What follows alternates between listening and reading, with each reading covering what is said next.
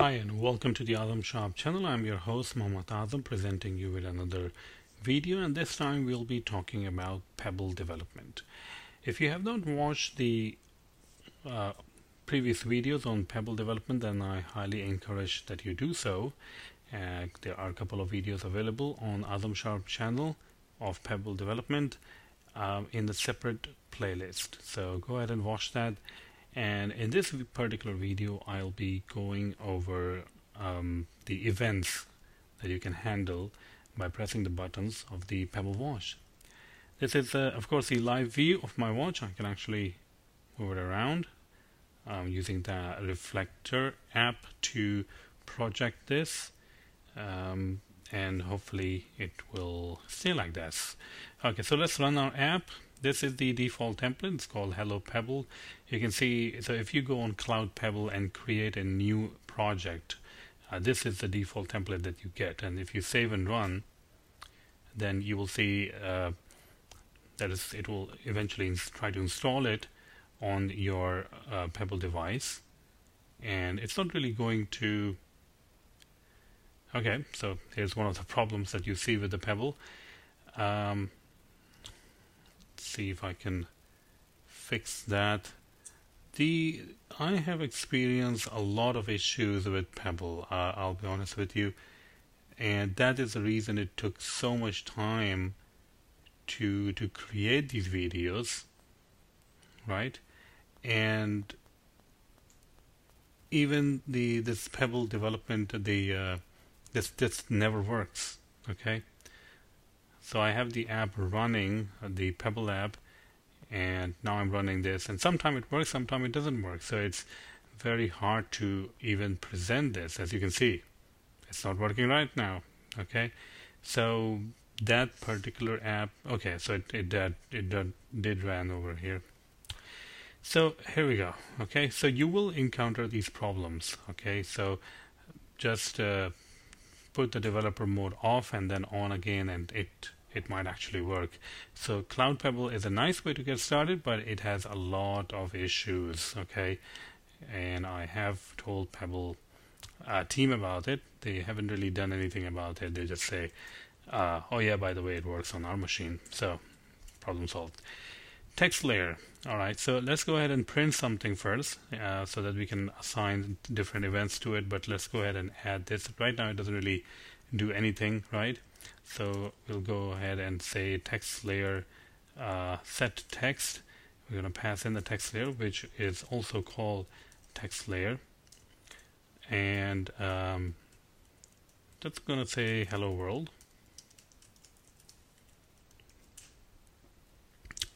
So we have created the text layer. The next step will be to say add the window, or add the layer, add child. What is the parent layer? The parent layer will be layer, and the root layer will be window get root layer for the window, which in this case the window is my window. The layer that we are adding is the text layer, right? But we can use a method text layer get layer, and we can say text layer. The last thing, I guess, is to add the window stack and just push the window, which is my underscore window, and then we'll say true.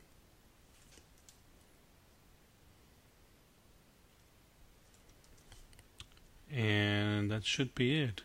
Not sure why it's highlighting this. I mean, did I miss anything? Let's go ahead and save and run. And if we have any problems, then it will appear. Hopefully we won't. So here we go. I don't know if you can see it. Most probably you can't. Let's go ahead and zoom it. I'm going to move it over here. Hello world. Okay, so it says hello world, as you can see. Let's zoom it more. And here we go. Hello world, right? Currently, none of the events actually work. So there are actually no events. So if I click on any of the buttons, like this button, or this button, which is the menu button, up button, down button, back button, it doesn't really do anything. So we haven't really done anything for that. Okay. So let's go ahead and add these things. And when we're talking about button, we are talking about subscribing to events. So we're going to say set and click subscribe with the provider. The window in this case is my window. And the click config provider, we can simply call this the config provider. Let's zoom out a little bit. I'm not sure why it's keep on focusing.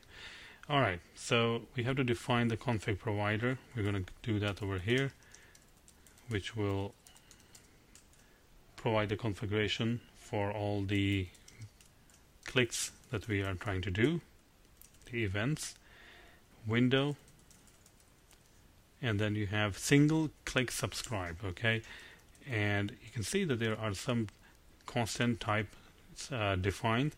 You're going to use select button, which is the middle button, of course, and the click handler, we're going to say select click handler. We don't really have a select click handler, so that's why we are going to create one.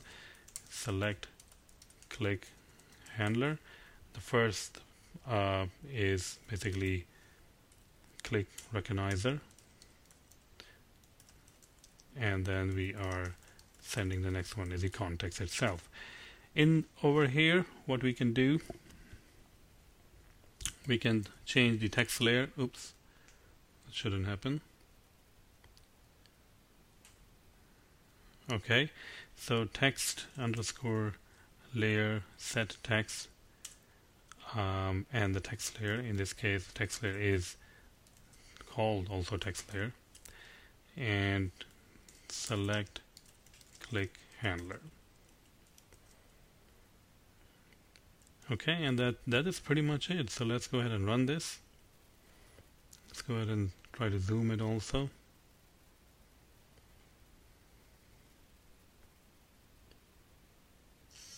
So here we go. So this is installed now. So now if I click this button, and I'm going to go and click it, the middle one, and you can see over here it says select click handler. Okay, if I zoom in further, you can read it, I guess. There we go. Select click handler. Now you can easily make the other ones also. If you want to subscribe to other ones, you can say window click subscribe, and you can of course have the button ID. Let's just say up, and then up click handler. And the same way you can define another method over here, which will be up click handler.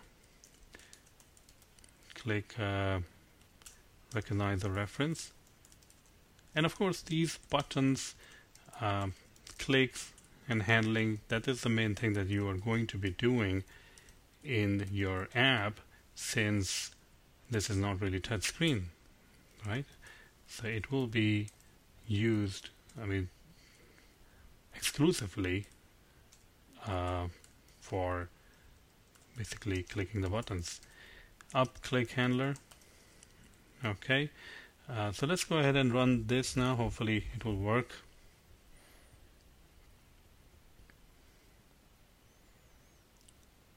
Alright, so something bad happened. I think I missed something in the up click handler. Don't really see what's going on.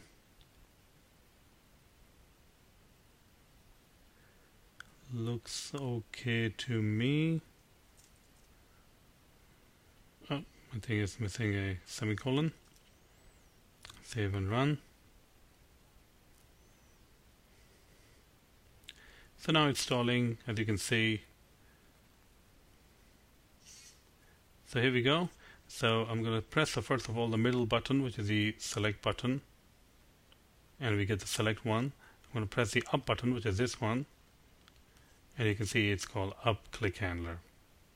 Alright, and that's pretty much it. Now you can also implement the down click handler.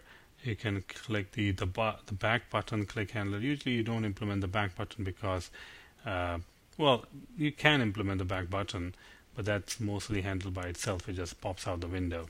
Okay, so that's pretty much it. I mean, this is the third installment of the videos for Pebble development, and that's it. One thing I like to always mention is that these videos take a lot of time to develop. I mean, a lot.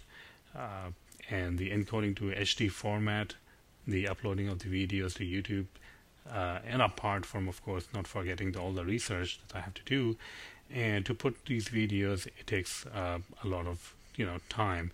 And I'm always grateful to people who are donating to keep this channel running. There are a lot of people donating, and we, of course, need more donations to keep this channel running. And I know, a lot of people have asked me how can I donate. So for all of those, PayPal is a friend. So you can use PayPal.